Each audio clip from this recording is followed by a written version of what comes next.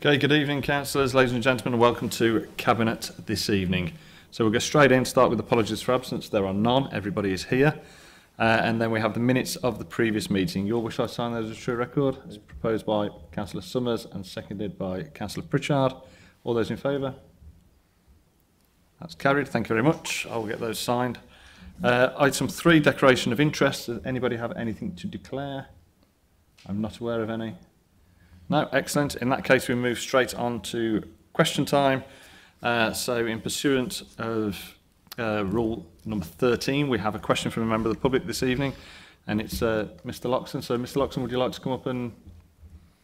You're really far away. Can we not use that one there?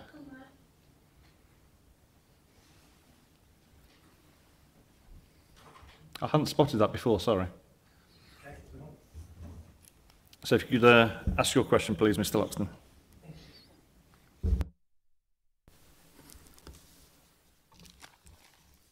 So on the 30th of May 2022, the Council provided an update on the energy rebate. The update stated that 8,877 letters have been issued to non-direct debit payers with how to claim the £150 rebate from the Post Office. Could you please confirm how many of those letters had actually been sent to residents and how many are included in the ones being issued by the Post Office over the next 3 weeks from the 28th of June? Thank you. Okay, thank you, Mr. Loxton. Councillor Bailey. Thank you. So as at the 30th of May, the Council had sent the required data files to the Post Office for them to issue the letters, which is 8,877, which is for non-direct debit payers. As you'll appreciate, the Post Office need to put processes in place to ensure that they are able to manage the large number of cash payments expected at individual branches in order to make that in order to make sure that the cash is available when people visit the Post Office to collect it. They are sending the letters out over 3 weeks, which is from the 28th of June. Although no letters had been sent to residents as at the 30th, they should have started to be delivered from the 28th, with residents starting to collect cash payments from this week. Thank you, Councillor Bailey. Mr. Loxton, do you have a supplementary question? Yes, thank you. So after that update on the 30th of May went out, when residents contacted the Council, they were told to expect the letters in the next couple of weeks. In that same update, it was stated further letters would be issued the week commencing the 13th of June. Obviously, that did not happen. No further update was then issued till this one on the 15th of June. On what date did the Council learn that none of the letters had actually been sent to residents by the Post Office? Thank you. Thank you, Councillor Bailey. Yeah, thank you. I'll need to check that and then come back to you with a response in writing, if that's okay with you. Okay, thank you very much. So we'll get that as soon as possible, please, and we'll get that sent over to Mr. Loxton and included in the minutes for the next time we meet. Thank you very much. That concludes question time. So we'll now move on to item 5, which is matters referred to the Cabinet in accordance with overview and scrutiny procedure rules. There are none that I'm aware of. It is early in the year still. So we'll move on to item 6, which is the Future High Street Fund update. And this is a report from myself. This report went through infrastructure safety and growth recently, and we took feedback and comments from that committee, which will go back to board. So this is literally just an update report for information. So the College Quarter, South Staffordshire College were successful in their grant funding from the Department of Education. This was something we were particularly concerned about for a long time, and the government helpfully kept delaying the answer to the question. So it's good news and a real green light for the project that they've been given that funding, and we can crack on with the move of the college into the town centre. In terms of what we're doing in our part of that project, as you know, we took ownership of the cooperative building in March, and we now have a submitted plan application for the demolition of, and we're looking to procure a company to start taking down the 1960s elements of the co-op building, and we've also started work on the design for the new Enterprise Centre, the Tech 2, which is the Victorian element of the building, which faces onto Coal Hill. In terms of middle entry, we're still in negotiations with peer group for vacant possession of the middle entry units that are at the back of the town hall. Currently, we're looking at the end of August for those, and we've also started to look at the design concept designs for those properties for when we rebuild them in a usable condition. So this is about new retail units that are flexible to house various different businesses and open up a square area at the back of the town hall. So that is ongoing. In terms of the Castle Gateway, which is literally behind me and to my left, the planning application has been submitted for the Peel Cafe or Gooseberries or whatever you care to call the building just outside the window. It has produced, there are some challenges with that, but it's still on course for us to preserve the character of the building and preserve the view of the street scene with that property. There's a few issues in terms of the condition of that property, but it's an old building and we're going to walk into those sorts of problems. But it's up to us to make sure we do the best we can to make sure that the street scene stays the same. If we look at the Market Street properties on the opposite side, Julian Florists, for those that walked in from that direction this evening, you'll see that they are moving just down the road to another TBC property, and work is ongoing there, and it's from their end it's looking quite good at the moment, and they're really bringing on that renovation of that shop, which means that we will take vacant possession of their existing property at the end of August. There are some challenges to the rest of the units on Market Street, and that they also apply to the Julian Florist property, but particularly the ones next to it between Julian and the tap. Number of surveys have been done around the structure of those buildings, and as we know, they haven't been invested in for the best part of 40 years, and as a result are in a particularly bad state of repair. So whilst the challenges is certainly high, we kind of anticipated we would have some sort of issues with those buildings. So we're looking at the timbers and what we can do with those buildings, and the commitment remains the same as it did at the start of this project, and that is to bring them into a usable condition and preserve as much as possible of those buildings as we can. As we go through the next stage of the work, we'll be able to define what that exactly means in terms of the finished product and in terms of the project itself. In terms of the bridge to the castle grounds, a couple of technical issues. I say technical issues. There's a thumping great cable that goes on the bottom of the bridge, which is Western Powers. So that brings a challenge that we've got to get around, but we're still at early stages in terms of what the options are for that bridge and the gateway to the castle grounds. So it's work in progress, and these are the sorts of things that we will tease out as we go through that process. The only other things I wanted to highlight this evening is there are regular monthly drop-ins for future High Street Fund updates. However, take-up has been particularly low recently on those. And in terms of the budget and timescales, Project Board receives the risk assessment, the risk register each time it meets. That's maintained by our consultant McBain's. There are concerns about inflation regards construction, and I just wanted to point out that whilst it states in the report in terms of cost of materials, it's about the cost of construction. So materials may go up and down, but so too will labour costs. So there's significant risk attached to that. However, there is awareness of that risk, and if we're aware of it, we can look at options going forward to mitigate it. So unless there are any questions from Cabinet, I'll move this. Any questions? Councillor Clements. Yeah, just quickly, Chair. The monthly drop-ins, you said the take-up had been low. Can we circulate a list of when we're having those, and we can perhaps share them on social media and put a press release out or something?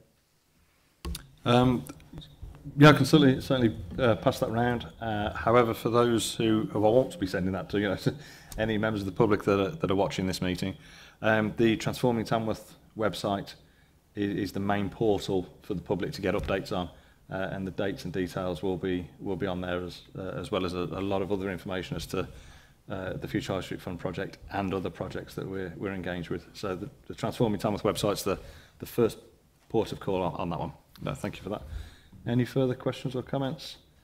Okay, I will move that we note the report and state that scrutiny were particularly excited to endorse the work we've done rather than just note it. So we'll make a note that they endorsed it. And happy to move the report. Councillor Pritchard has seconded really quickly because he didn't want anyone else to get in. So all those in favour? That is carried. Thank you very much.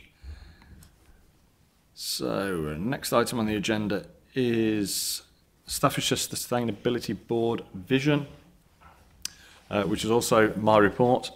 Members will be aware a couple of months ago that we agreed to the formation of the Staffordshire Leaders Board, which pulls all the Staffordshire district councils and the county council together. Within that piece of work, alongside that piece of work, the Staffordshire Sustainability Board was also created, which we have bought into. In terms of bought into, we've actually made a contribution to a member of staff to do some work on this particular project. So the report you have in front of you this evening is asking you to endorse the new vision and base pledge of the Staffordshire Sustainability Board. And importantly, this is about what we can do as individual authorities and how we can collaborate with each other, how we can influence others, how we can influence each other and the outside world. So the vision is on page 15 of the reports that you've got in front of you.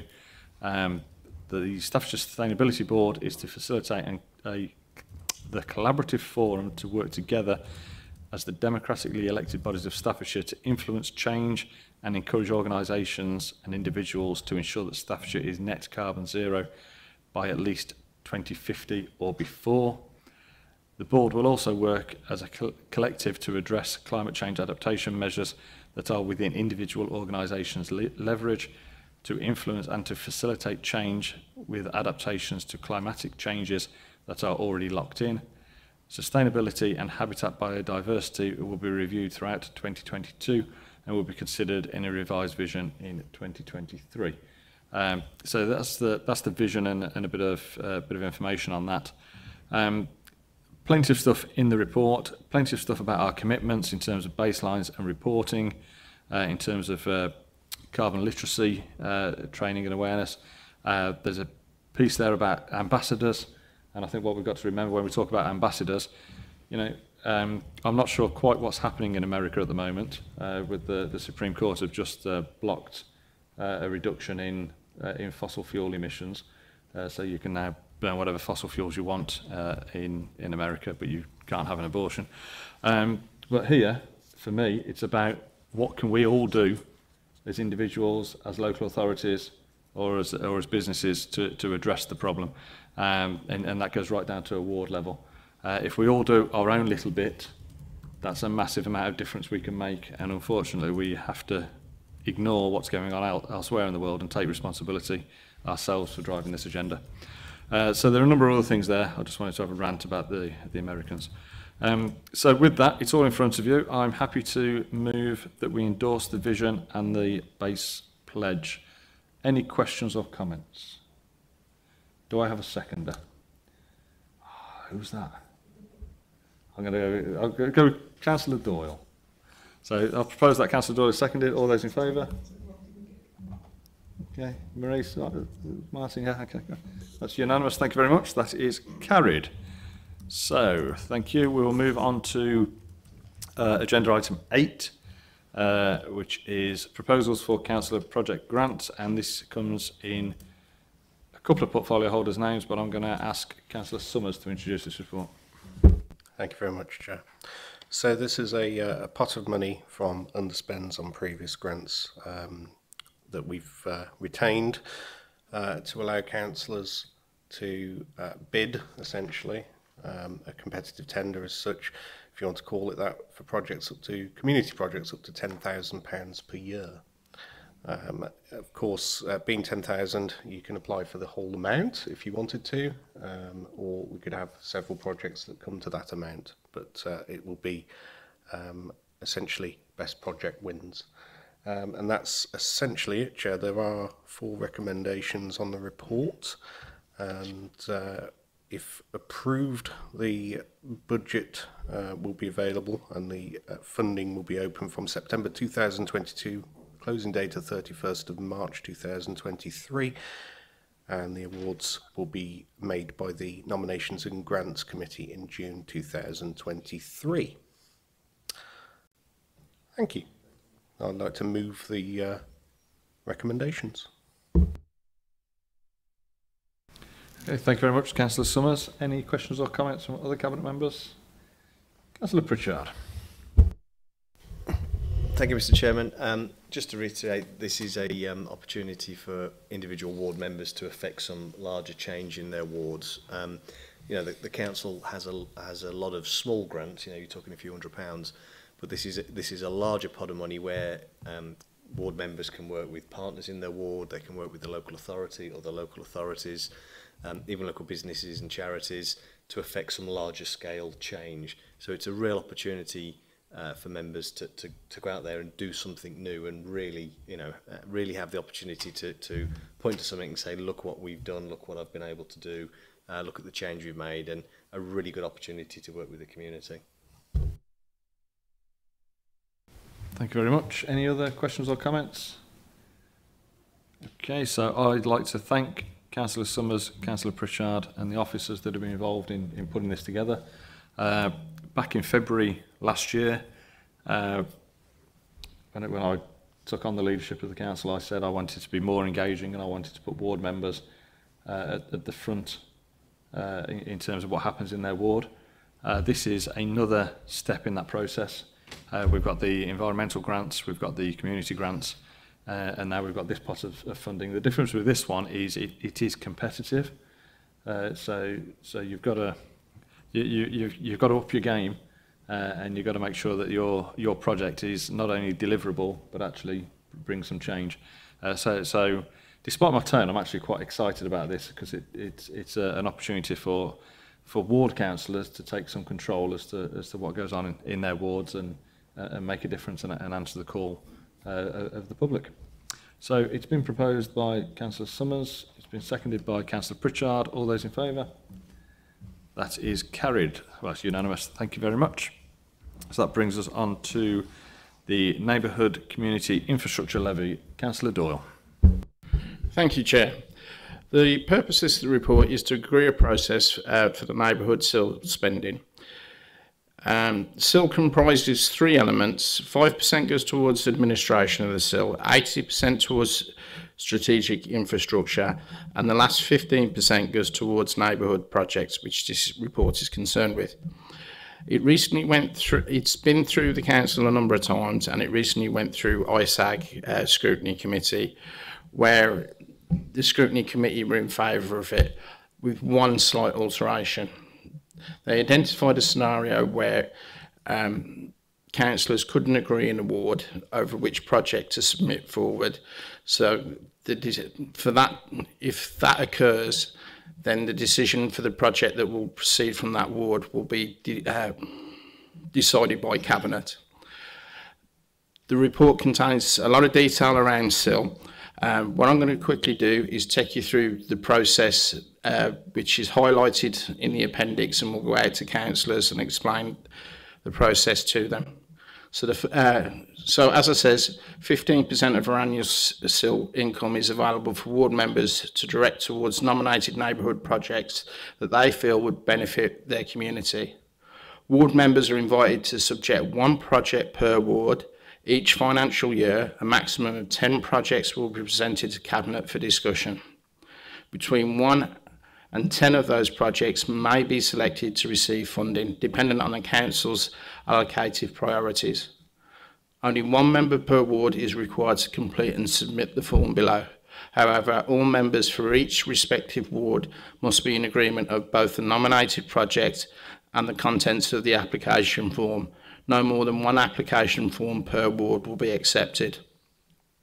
Under Regulation 59F of the Community Infrastructure Levy Regulations 2010, nominated projects must be concerned with either the provision, improvement, replacement, operation or maintenance of infrastructure within a ward, or any other miscellaneous activities which assist in addressing the demands and development places on a ward. Planning officers will be available to advise ward members. Any application must detail the perceived benefits that the nominated project would bring to the ward and local community. This would be supported by evidence of the consultation and engagement with local residents. And they should provide as much detail as possible in this form. This will assist both the planning policy team and Cabinet in evaluating each project and in determining where funding should be allocated. Detail of the amount of SIL funding that they wish to apply for, where the proposed project will be carried out by a third party. This figure must be supported by 3 separate quotations for the works, which is pretty much standard policy within the council anyway. It is intended to act as the form below is intended to act as an expression of interest only. Completed forms must be forwarded. The email address is on the form. And applications will close on Friday the 9th of September 2022. I move that we discuss this, and then I'll move to submit the report for approval. Thank you, Councillor Doyle. Any questions or comments from Cabinet members? Okay, so do you want to move that then, Councillor Doyle? Oh, just one additional note. The pot now sits at over £100,000, so there's a fair bit there. Yes, and I move the report. And look for a second. Okay, thank you. Do we have a seconder? Oh, Councillor Summers was there first. Councillor Bailey tried, but it won't have it. Yeah. So in that case, it's been proposed and seconded. All those in favour? Okay, that is carried. Thank you very much. Get your thinking caps on. Get talking to your ward colleagues, because you haven't got much time on that. Item 10 on the agenda is the Tamworth Borough Council grant scheme. So this is, again, Councillor Martin Summers. Thank you, Chair. So this is a kind of historical statement of fact. The grants have been awarded as shown in the appendix, but essentially this is to endorse the outturn of the nominations grants subcommittee, and indeed the grants have been awarded under community grants, councillor community grants and festive grants, and indeed the underspend fund which went towards the previous agenda item. But the report is as is. It's money's been spent. It's been out there and doing good, and hopefully we will do some more good in this budget this year with the money available.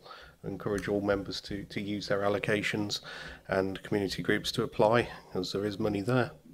So I'd like to move that recommendation, Chair. Okay, thank you very much, Councillor Summers. Councillor Pritchard is pointing at me. Thank you, Mr. Chairman. I'd just like to point out, normally the list of the recipients of sort of the more general grants would be quite longer, so you can see the impact COVID has had on the voluntary and community sector in Tamworth. We've had a couple of years of actually a low level of applications. You know, normally we'd have a lot more. But the good news is to see the take-up of the council and festive grants. So there's a nice long list there, so that's working very well. So just again reiterate to local community groups, voluntary groups, organisations, you know, there are grants available from the council, so please do apply. Okay, thank you. Any further questions or comments? Okay, Councillor Summers has proposed, Councillor Pritchard has seconded. All those in favour? That is unanimous, that is carried. Thank you very much. That brings us to item 11, which is the exclusion of the press and public. So I move that in accordance with the provisions of the Local Authorities Executive Arrangements, Meetings and Access to Information, England Regulation 2012 and Section 100A4 of the Local Government Act 1972, that the press and public be excluded from the meeting during the consideration of the following items of business on the grounds that it involves the likely disclosure of exempt information as defined in paragraphs 1, 2, 3 and or 4 of Part 1 of the Schedule 12A to the Act, and the public interest in withholding the information outweighs the public interest in disclosing the information from the public.